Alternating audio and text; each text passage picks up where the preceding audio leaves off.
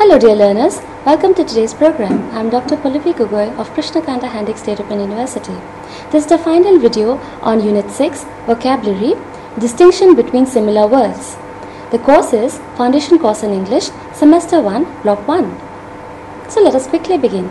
Starting with the learning objectives.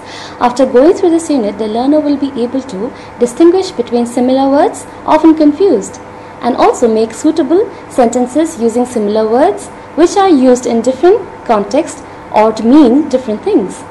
Distinction between similar words. Let's look at the word accept and accept. To spell it out for you, A-C-C-E-P-T, accept, and the other one, E-X-C-E-P-T, accept. Now let us look at the sentences. He has agreed to accept the offer. The other would be, everyone except Reena has come. So you see the difference between the similar sounding words. Similarly, let us take up another example, access and excess. Let's look at the sentence construction. He has access to the minister. Another sentence would be, an excess of everything is bad. So now you see the difference. Adopt and adapt. The government has adopted steps to remove poverty. We must adapt ourselves to change. So now you see the difference again. Now here's another pair that often occurs in our day-to-day writing or in our spoken English. Sunlight affects life. That is, affects with an A. Sunlight affects life. And water boils under the effect of heat. That is, effect with an E. So there is a difference. Another pair would be altar or altar.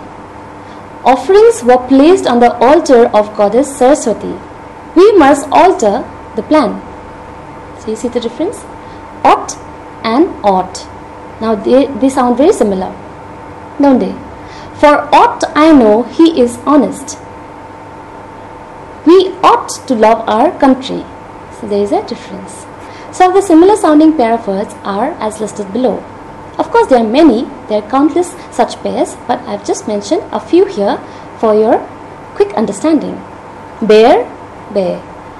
Birth, birth. Check, check. Sight, sight. Differ, differ. Desert, desert. Dose, dose. Fair, fair.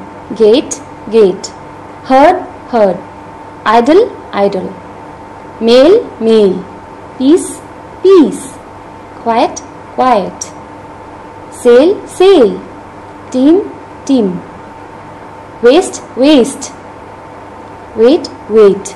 So the difference is in the spelling and the meaning in these particular pairs of words. So this brings us to the questions to check your progress. Question number 1. Make suitable sentences from the following. Accept, accept. Access, access. Adopt, adapt. Affect, effect. Alter, alter. Ought, ought. Question number 2.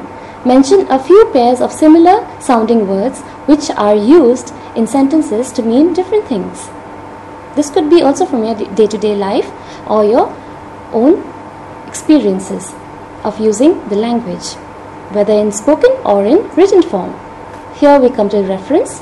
I hope you go through BA English Graduate Self-Learning material where you will get a better idea of this particular topic. Thank you, dear learner.